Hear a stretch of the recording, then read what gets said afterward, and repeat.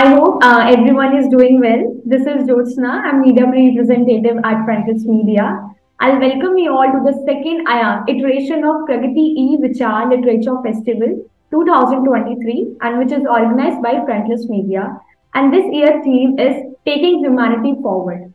So the PVLF 2023-23, it's the main object is to spread the affection for the literature and address the various subject matters that come under this year's theme, which is taking humanity forward. So I welcome you all, and it's immense honor to have you both of you on board today for the PVLF session. So today we will be discussing storytelling, which is a session theme, and our session topic is where does science become fiction and fiction becomes fantasy? So welcome Ashok sir, welcome Biman sir. Thank you. Thank you, Jyotsna. So I'll start with the introduction. First with Biman Nath sir. Biman Nath is an astrophysicist at the Raman Research Institute. He was born in Assam, and after initial schooling there, he studied in Delhi University and then received his PhD in University of Maryland, USA. His research interest includes the evolution of galaxies and interaction of galaxies with diffuse gas in the universe. His interest in popularization of science and has published several books and articles in Bengali and English. He has recently his book Solar System in Verse, which is published by Niyogi Books, and this is for the children book, right sir? Yes. I welcome Children and adults. Could you please share something about your book, which what is all about to the audience?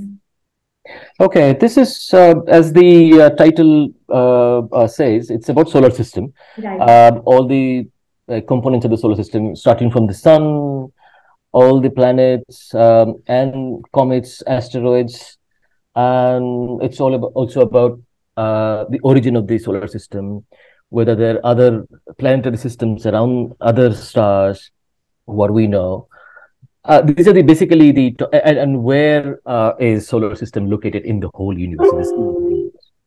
But it's not about information, giving information to the children, which they will get from textbooks, which it's not my purpose, and which makes it very prosaic. So since it's in verse, I wanted to basically talk about concepts and the questions, and especially the open questions, because I think it's very important for children to know that there are open questions, and the science is an evolving thing. It's not just done away with, in books, and that you have to just learn, mug up, and prepare for exams. It's something they should look forward to addressing when they grow up, and if they see that. So in almost every chapter there are open questions as of now. The things that we don't understand, even about our solar system. There are amazing things that we don't understand. So I just wanted to convey that. So this book is specifically for children, right? Well, it's not specifically for children, as I told you. And I have been talking about it to my colleagues. And, a lot of things actually are not really known to specialists who work on other fields of science, in astrophysics, even in astronomers. Okay. They have found some of the things in my book very surprising. Oh, for example, Neptune. Neptune is an enigma even now. Okay. So when I tell this to my students and my colleagues, and they're surprised. So it's not about just children. So which is why I say it's 8+. So 8 and above. Yeah, anybody, even researchers would find it, may find something interesting there. Okay, thank you so much. So moving forward, it's an illustrated book. Sorry to, I should have mentioned that. It has been illustrated. Thank you so much. So moving ahead, we have Mr. Ashok Rajagopalan in a panel today. So Mr. Ashok Rajagopalan is an Indian writer and artist for over 500 children's books. He first began illustrating children's stories with a piece in the 1989 magazine Junior Quest, and he believes that anyone can who wants to write and draw can do that. And he lives in a sleepy suburb of Chennai with his family and books. He has published recently 6 books under the Adventure of Gulgul series with the Talking Cub. It's a children's imprint of Speaking Tiger, and they are very hilarious and age group for men for the 8 and above, which is also illustrated by Ashok himself. So, sir, I would like to know about the series and yeah, please tell to the audience what is it all about, your book, your series, the Gulgul series. Thank you, ma'am. Uh, this is a series of 6 books, uh, The Adventures of Gulgul. There are 6 books in the series.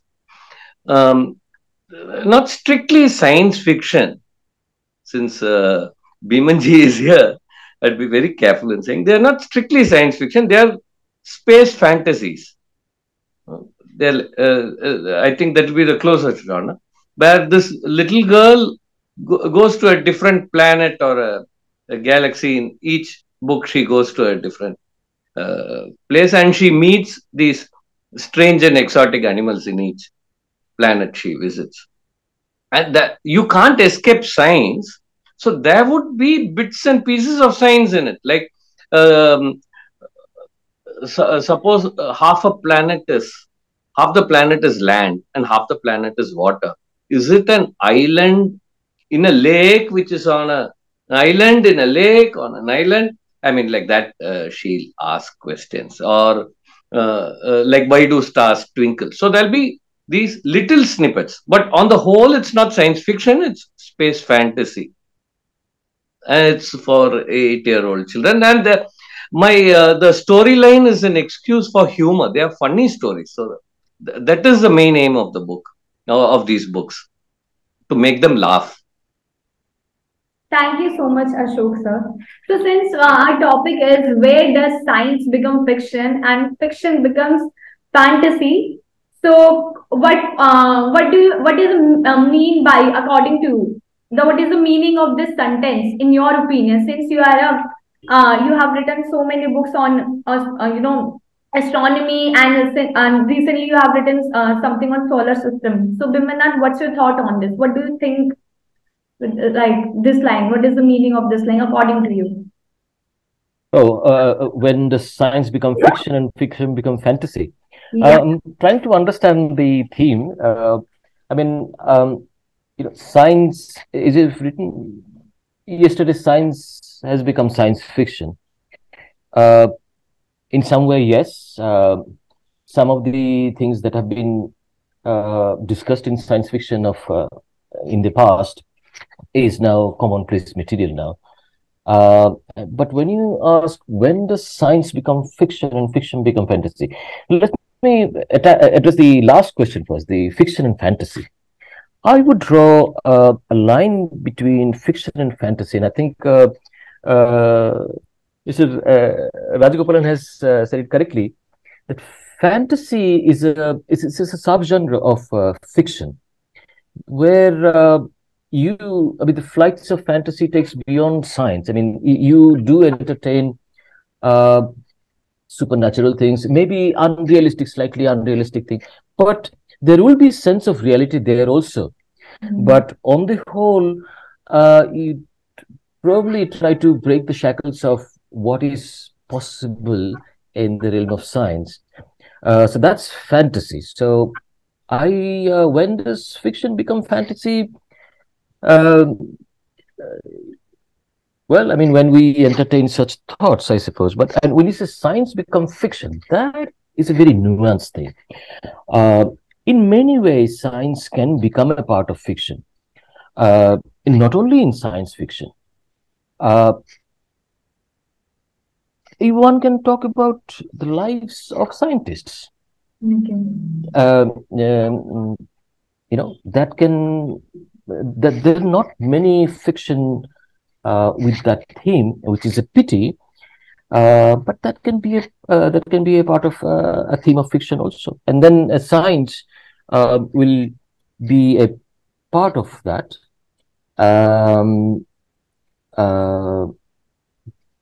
In a broader sense, I don't think much about the difference between as a scientist and a fiction writer, for example. So I've also written fiction. As a scientist, we try to connect the dots in nature, and in fiction also you have a narrative. In science, we're also looking for a narrative. So in that way, there are many common grounds between science and fiction. I mean, we are looking for narrative. When we do some research, it's not just we do something as a disjointed, a disconnected factors, right? It's a part of ongoing questions that people have been asking about mechanisms of nature, to, for example. So there is a narrative in science, and there can be science in fiction also. Okay. Um, Thank you. just my thoughts. Yeah. So over to you, Ashok, sir. What do you think in this context? Yes, I'm glad the question was primarily directed towards Bimanji. It's a very difficult question, like questions in science. So, when does science become fiction, and when does science fiction become? Fiction becomes fantasy. Okay, so it is the my take. So it's the degree of realism. So how much you move away from realism? Science is like almost 90% real, in the sense that I think scientists would say that as far as we know, with the technology available, this is what we know. I don't think it's like 100%. I don't know, really, not being a scientist. So science is like about so much right and real. Science fiction takes some liberties. Some percentage of fiction enters science, so that becomes science fiction. And when you use for example, there are these western movies where cowboys, and so somebody walks into a saloon and then takes out a coin, I don't know what, a silver or something, and places that on the counter and orders a bottle of whatever he wants to drink. Suppose we move this to a space settlement in a distant planet, and so somebody walks in and orders some exotic alien drink from an alien. So this is not pure science fiction. This is science fantasy, where it's the same kind of storyline. You just use elements from the future, or it's just like not real science. I mean, but from what I've read from Arthur C. Clarke and Isaac Asimov, there'll be a uh, lot of science in the fiction. As a child, I used to learn things in science from that fiction. And when you speak about science fiction, it's usually hard science like physics and chemistry and biology. But there are other sciences which is there in almost any book, but you don't call it science fiction. Sociology or psychology are also sciences, but that's not called science fiction, usually. Hmm. Thank you, Ashok, sir.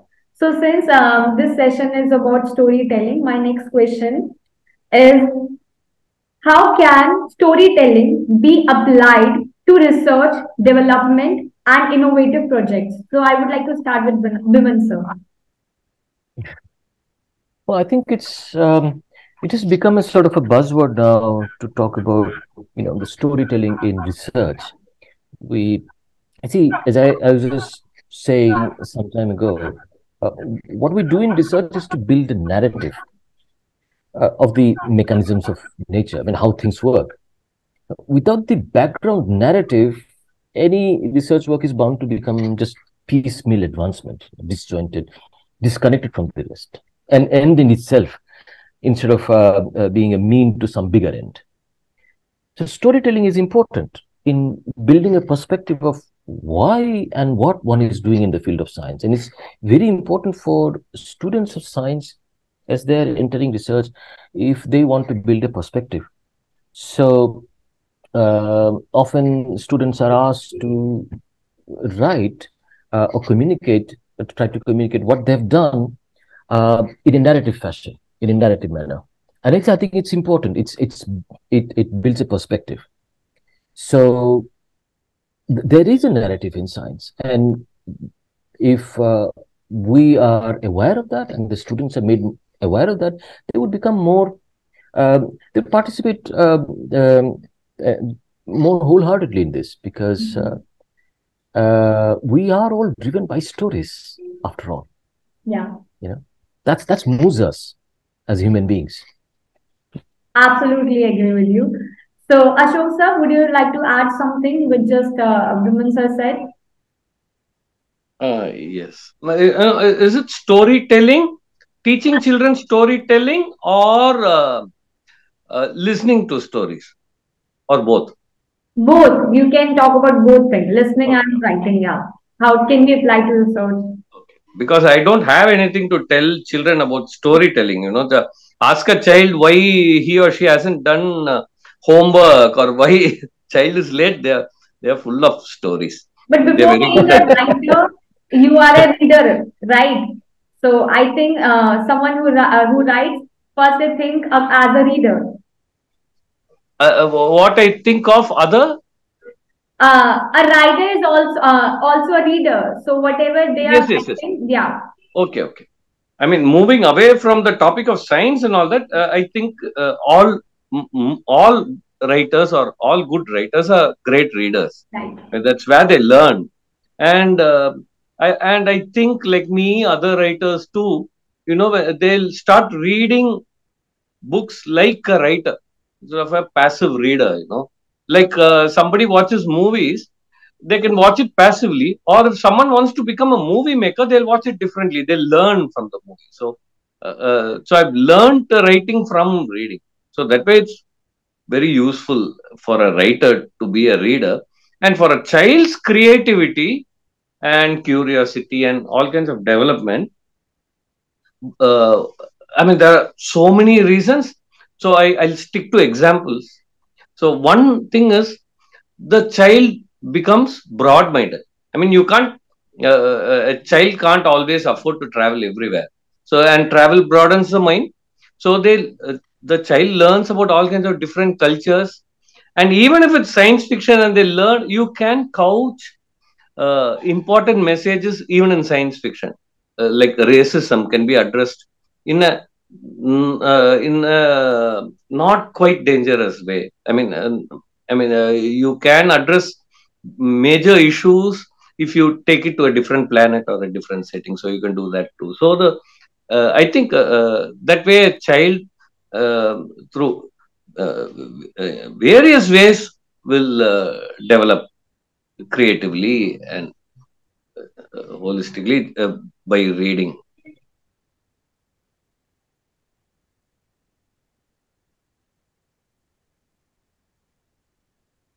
You are muted. Okay. Yes, I didn't hear what you said last. I Yeah. hope they are good things. Yeah, sure. So since we are talking about storytelling, so I would like to know how does storytelling influence the holistic development of our children? Me, Yeah. I'm sorry. I think I answered part of that question. So I if you could Yes.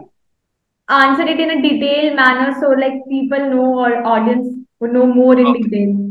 The holistic uh, Development of our children, the development of a child. children. Even that, so much. So I can only stick to what I know and examples. Um, uh, we So, ha- uh, used to have these community bedtime sessions at home. Now I have two sons, so and now they're all grown up. So when they were little, for the little one, a bedtime story more suitable to say, but everybody used to listen. For the missus, for my older son, we were into Roald Dahl and then Wood House. So it was a great bedtime session we had.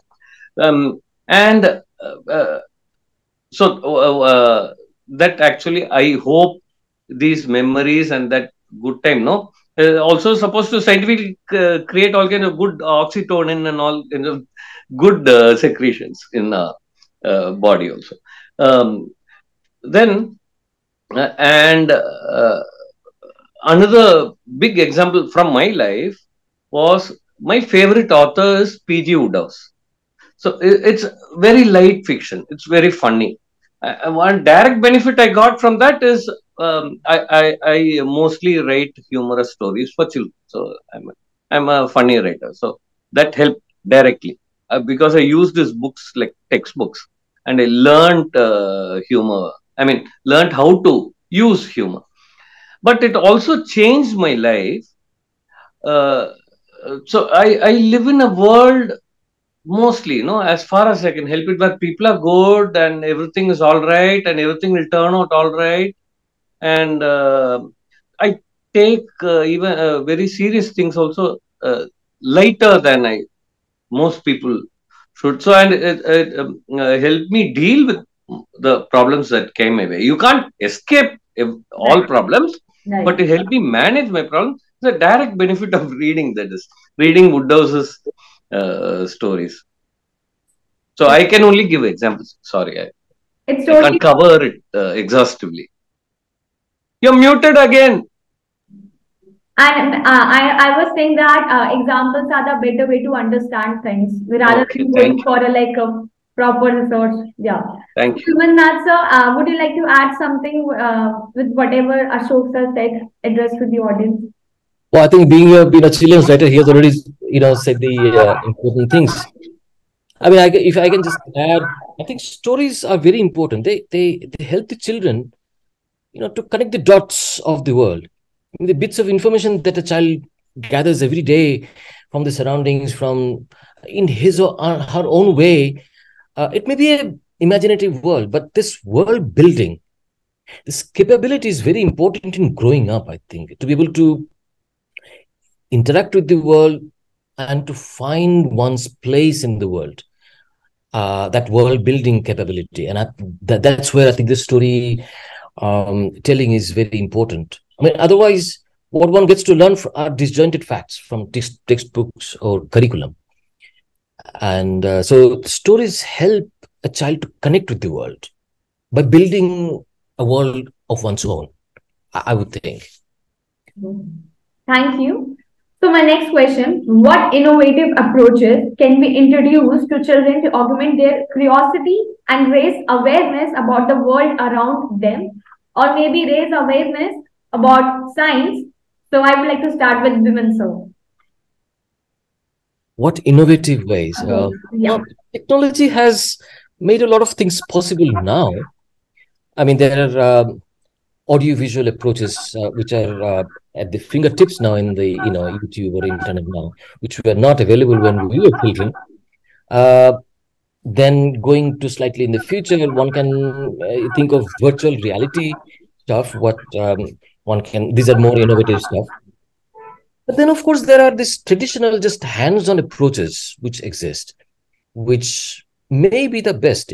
I think the most important thing for a child to become curious about the world around them is to have a sense of wonder. The sense of wonder is the most important thing, and to prod that, even like nature walks, those are traditional ways that we have, or to take a child out and then tell stories, and these are traditional ways. They are still the best, I would think. I mean, it can be augmented by, as you said, there are more innovative approaches. I can't think of hand. Maybe Ashokji may have some ideas here.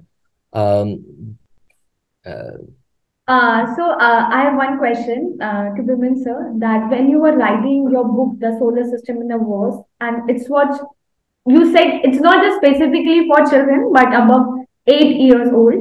So, what was your approach, writing your book? Because you were catering the whole audience, the entire audience, which involves the children as well as adults. well, I'll tell you the genesis of the. Then you'll probably understand how I wrote it. I wrote it for a specific child. I wrote a part of it. It started with 6 years ago. There was a child, a friend's son, who was very interested in space, planets, and he would ask me questions. So as a birthday gift, what I thought I would, I made some from handmade paper booklet, put some, pasted some pictures, and wrote a few lines in verse about every planet, each planet. So I had him in my mind. He was like 6 or 7, I think, at that time.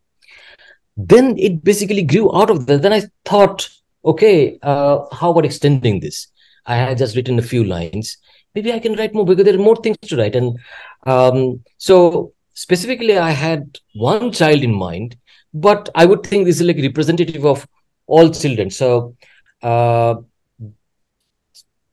the approach. I mean, in my mind, I had one child, and then the thinking that he would represent all other children. So that's how I wrote. Thank you so much. So over to you, Ashok sir. First, we will discuss the innovative approaches that we need to introduce to children to augment their growth and raising awareness around the world. I don't know. As Bimanji said, virtual reality, AR and VR seem to be the latest things. But since I'm not working there, and all kinds of apps you have. As far as books are concerned, I try to do my own innovation. On a tangent, but I think relevant. The styles of illustration, like cartoons and that kind style, when it's used as static illustrations in picture books, they are I think they are the highest form of abstract art. For example, a line like this is a smile, and two lines like this is a reflection in the water. And speed, and I mean, you have various art schools like kineticism or futurism, where you show movement by, if I wave my hand, I show lots of hands. I show 5 hands here, it means I wave my hand. The comics do that. And I use that for a book entirely. I was drawing like that. So, these kind of a child first learns by copying. That's how I learned art or writing. In the initial stages, they learn first by copying, and then they put their own creativity into it. So when you, I'm not talking about specific innovative things, but when you do innovative things and you use them in storytelling, the child will copy and learn faster, and it becomes more fun. A child is, I think, like, I'm happy if I learn one new thing a day in my age at 58, whereas a child has to learn new things almost every hour. I think the child will actually, I think most children, like I remember my childhood, I would be happy and proud that I learned so many new things today. But so storytelling, or when they use innovative approaches, the child learns more, and the child feels very happy and proud after the child learns these things. So I'm all for innovative, though I can't suggest anything new. I once did a book. I used a flip flap method to make pictures move. So, and in the end, I also gave instructions how a child could do that. So this I learned in my 5th standard. So I was hoping more children would learn a new thing from that. So that was the only innovative thing I remember I did.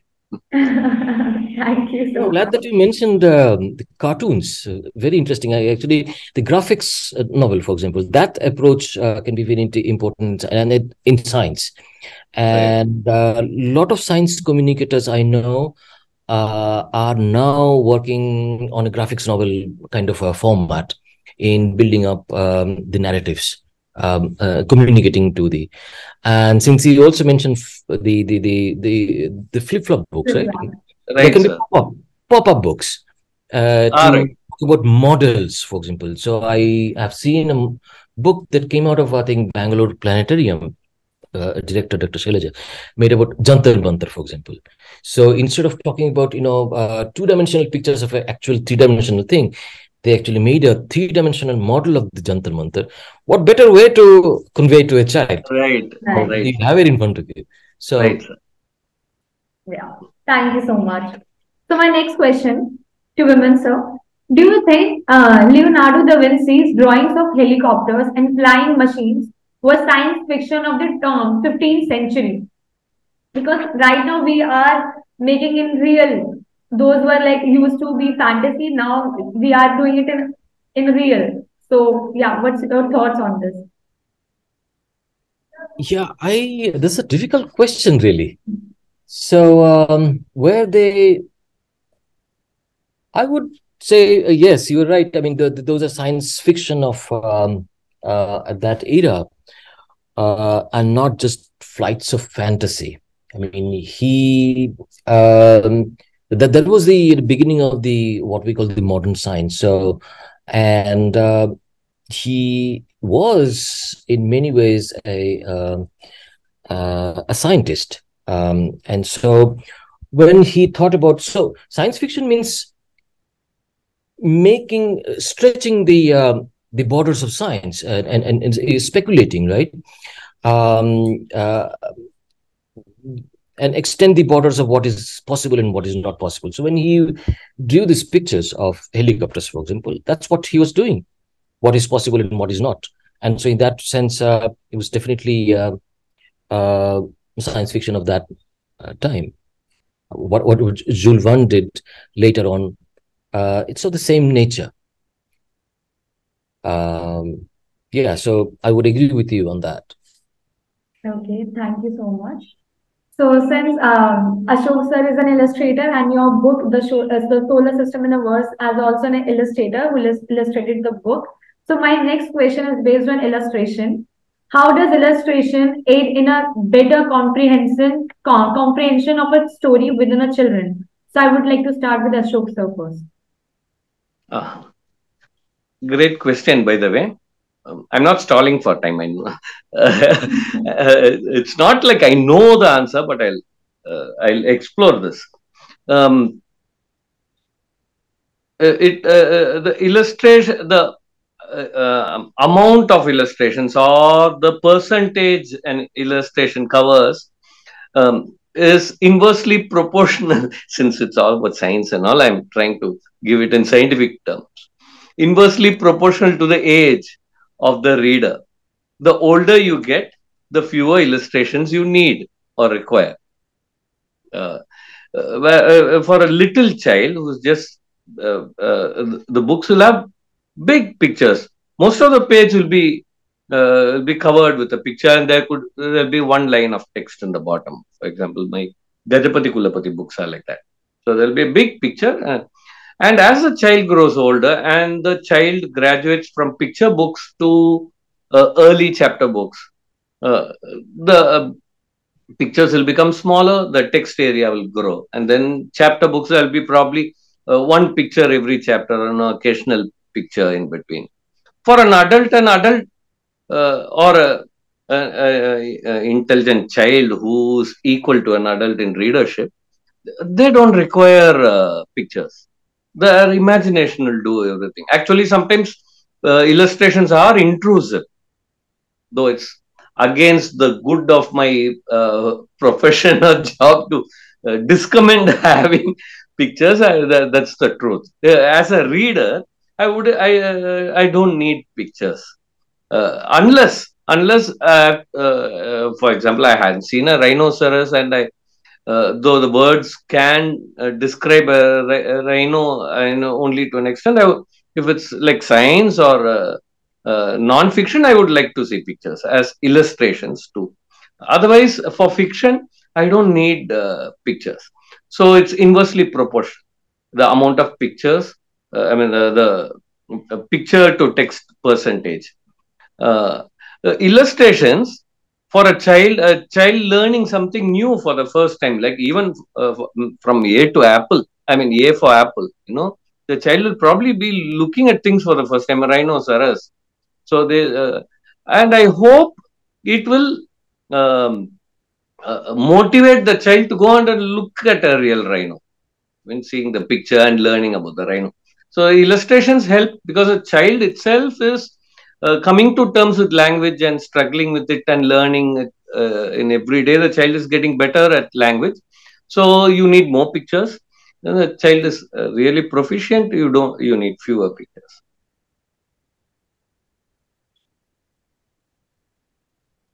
Thank you, Ashok sir. So, Thank you. when you were working on your book, and you must have worked with illustrator as well, because the content, converting the content in illustration must be very daunting for you because you were doing for the first time, I think. You're talking about asking me, right? Yeah, Yes, yeah. yes, yes. Oh, yes. It was an interestingly, I wouldn't say daunting. It was a very interesting experience for me to work with the illustrator. But yes, this is for the first time I've done anything like this. So are you planning to do the same thing in future? Oh yeah, I mean, like, why not? Um, I think illustrations are very important, as Mr. Rajagopalan, I mean, clearly said. I know of a child who once asked me, "How can there be a book without any illustration?" I mean, how can you have a book without any illustration? I said, "Yes." I mean, we grown-ups are weird people, you know. Yeah. Um, So, what key message you would like to give to the audience since you have a science background and Ashok sir is totally from, writing and illustration background. So, Biman sir first. Message about what? Message that how develop themselves in your field. You are in a because you're field from science, right? So, if we are looking to becoming inspiring, the making their career into the science or maybe in a science background, maybe astrophysicist. So any advice you would like to give to them? Oh, I mean, how to become an astrophysicist is a different ball, ball game altogether.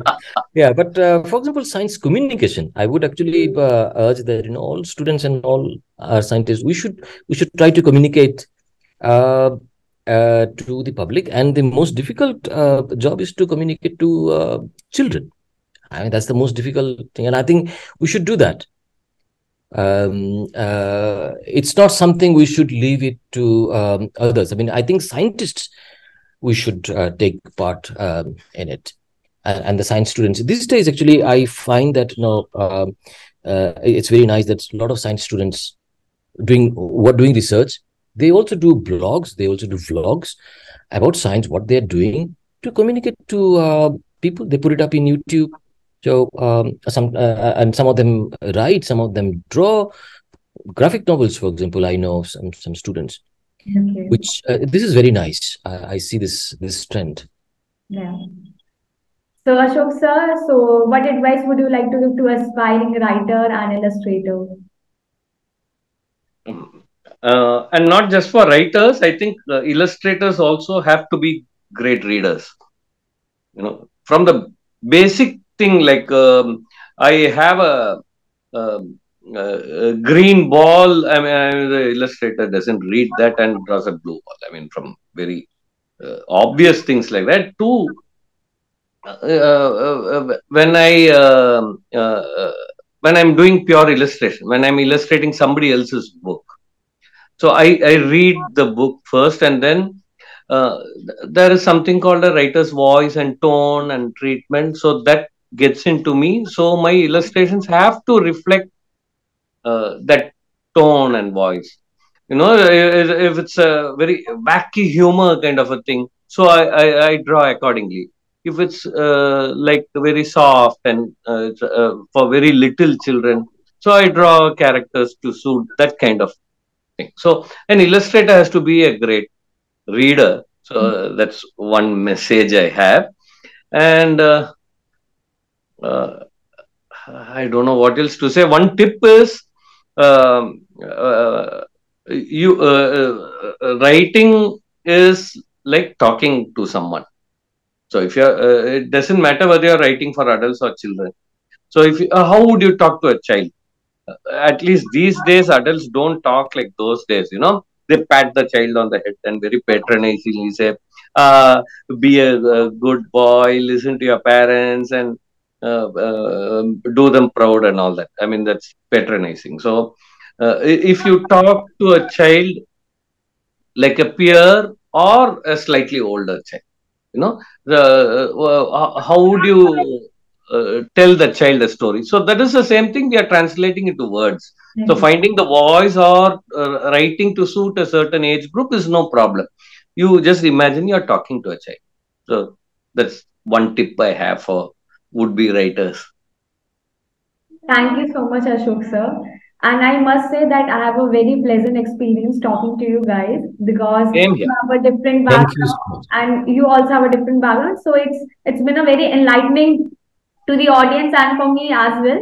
So thank you so much for coming today and joining us and yeah, sharing a very different perspectives from a different background. So thank you so much. Thank you again. Thank you for having Thank me you here. very much. Thank you, Biman sir. And thank you, Mr. Rajagopalan. It's very nice to be here Thank you. with you in the Thank you, same sir. studio. Same here, sir. Have a good day. Bye. You too.